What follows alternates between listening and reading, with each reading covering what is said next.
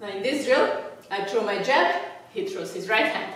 So I throw my jab, he throws his right hand, I slip, and from here I counter. I'm loaded up with that left hand, so I counter with my left hook and straight right. I throw my jab, I slip the right hand, left hook, straight right. Straight from the jab, I go into the slip, I shift my weight on the front leg, and then push off, pivot on that left foot as I land my hook, and then I throw my cross to finish. Jab, slip, hook, cross. Jab, slip, hook, cross.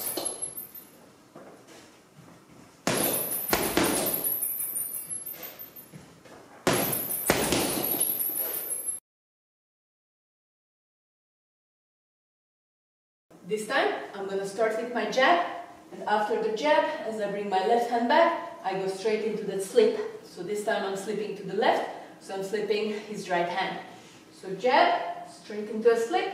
From here, I'm going to use my hips to drive up that left uppercut to the chin, and then from here, I finish with the cross. Okay? Remember the uppercut slides up the back, left shoulder protects the chin, and from here, straight right. Jab, slip, left uppercut, straight right. Jab, slip, up, cross. Jab, slip, up, cross.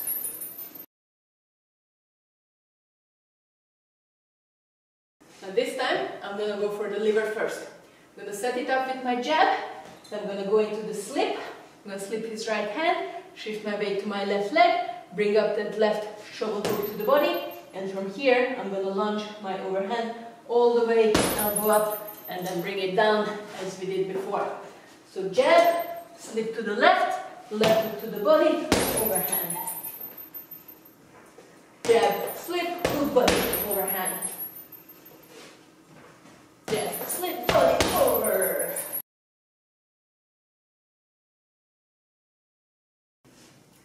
This is what we have been doing so far after a jab. I throw my jab and then I slip to that side, to the same side, right? So I throw my jab and I slip the cross. We did a lot of these drills. However, after I throw my jab, my opponent can just as well come back with his own jab. And this time I'm going to have to slip to the right. So after my jab, I have to slip to the right. So this is a bit different drill. So I jab, I slip the jab, and then I'm loading up for that right hand. Jab, slip to the right, right hand.